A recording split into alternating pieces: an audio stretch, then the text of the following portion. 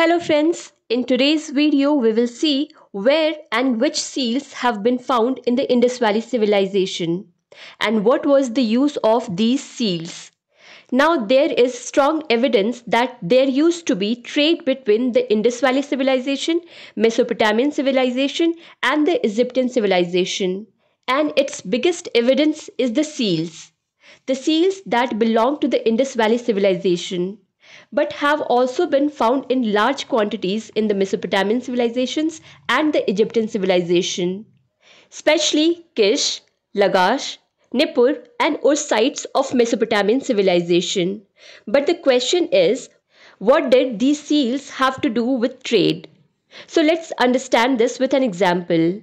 Suppose A wants to sell his goods to B, but it is not necessary that the merchant should also be the delivery person.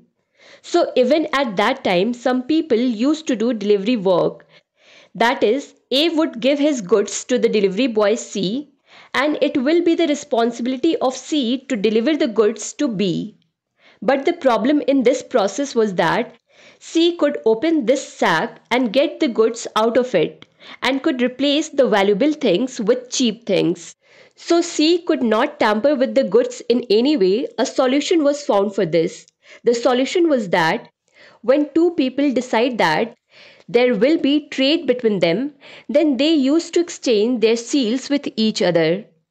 So now when A has to send his goods to B, after tying a rope on the mouth of the sack, A used to put wet clay on the rope and put a seal on it. Means he will stamp his seal. After drying, the clay will become hard and the impression of the seal will be clearly visible on it. So in such a situation, if anyone tries to open the mouth of the sack on the way, then it will be clearly understood that the seal is broken and the goods have been tampered with. So you must have seen that even today the products we buy have a seal on their boxes. And the companies also write that if the seal is broken, then you should not accept that item. So the same concept fits well with the Indus Valley civilization seals. More than 2000 seals have been found in the Indus Valley civilization. So now the process with the seals was that when A would seal the rope tied on the mouth of his sack and give it to C, and C would deliver it to B, and when B receives the sack, B can check whether it is the same sack that A has put and whether that seal is broken or not. So in this way, C cannot tamper with the goods sent by A. By the way, many times more than one seal were also put, maybe for double protection. Since we are talking about trade, it is also important to know what the people of Indus Valley civilization used to export. So the people used to export precious stones, metals, food grains and shells, and used to import silver and gold. And yes, these delivery boys, they also used boats or bullock carts. So now let's understand about these seals in more detail. Usually something used to be written on the seals in Harappan script. The Harappan script could not be deciphered yet, and that is why it cannot be said that what was written on it. But it can be said that it must be the name and title of the owner or the merchant. Along with this, there used to be a motif on the seal. This motif generally used to be of some animal, and it used to be believed that those who cannot read the things written above, or we can say they are illiterate, then they can understand who is its owner by looking at the motifs. Apart from this, there used to be a small feeding trough or something like feeding containers for animals to eat or stands over the seal. But it is not necessary that it should be on every seal. In fact, it is not on this seal. But if you look at this one, here you can see this feeding container. Harappan seals were usually made up of statite. Statite are generally found in river bed, and these are actually soft stone on which these kind of shapes can be created. These are usually soft because there is a lot of talc content in it. Talc, also known as talcum, and it is the same talcum which is mixed with the cornstarch to make talcum powder. This talc is high in hydrated magnesium silicate, which contributes to the softness of the stone. The length of these seals used to be from 0.5 inches to 2.5 inches, and although they were mostly made of statite, but some seals were also made of agate, chert, copper, faience, calcite, terracotta, silver, gold, and ivory. By the way, most of the seals that have been found have a square shape, and a humpless bull with single horn is made on them, which we also call a unicorn. So this unicorn seal is the most common seal found everywhere in the Indus Valley civilization and is found in abundance. For example, in Mohenjo-daro, 60% of the seals found are unicorn seals, and in Harappa, 46% of the seals found are unicorn seals. So as we got to know, the most common shape in seals is square, but seals are also found in many other shapes, like rectangular shape. In this rectangular shape, there are only inscription on the seals. There were no motif here. Apart from this, triangular, circular, and cylindrical shaped seals have also been found. And yes, we said that the most common seals are of Indus Valley civilization, square shape, humpless bull, that is unicorn seals. But apart from this, there are many seals on which there were other animals such as humped bull, rhinoceros, tiger, elephant, buffalo, bison, goat, hare, and crocodile. Apart from the unicorn, there are 9 to 10 different animals which can be seen on the seals. This list is complete.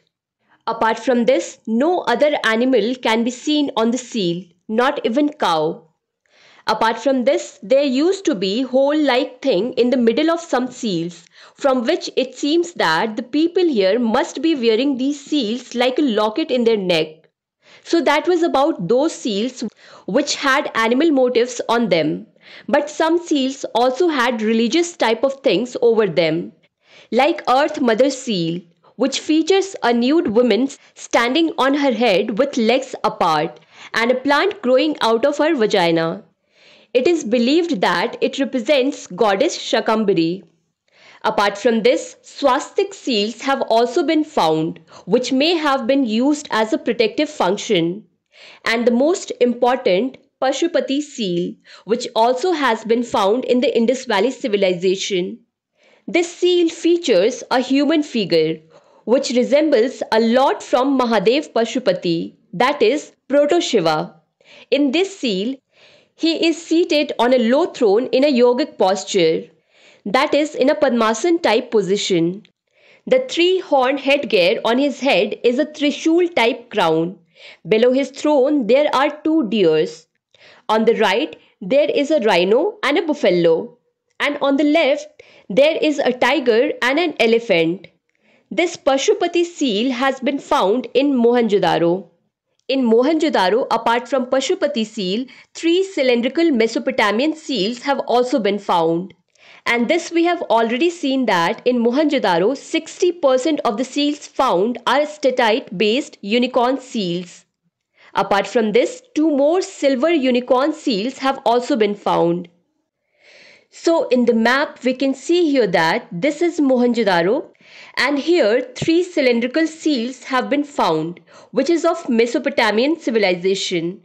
But apart from this, in Kalibangan, 1 cylindrical seal of Mesopotamian civilization has been found. Actually, cylindrical seals were very common in West Asia and was not so common in the Indus Valley civilization.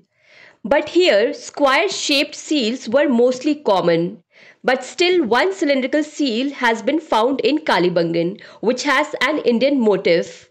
This cylindrical seal is of the Indus Valley civilization only. In this seal, 2 men are standing on either side of a woman, and they are holding a woman with one hand, and they have a sword in the other hand, and this represents human sacrifice. Apart from this, in Lothal, a circular shaped Persian Gulf seal has been found.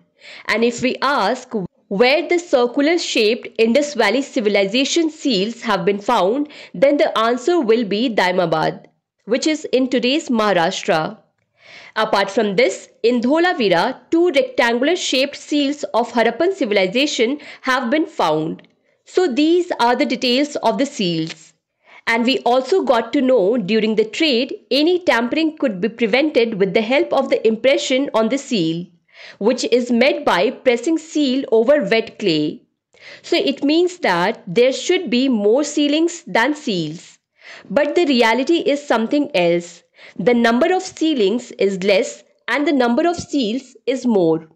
One reason for this could be that the sealings are not so strong because they were made for temporary purposes, and that's why archaeologists would not have been able to find it.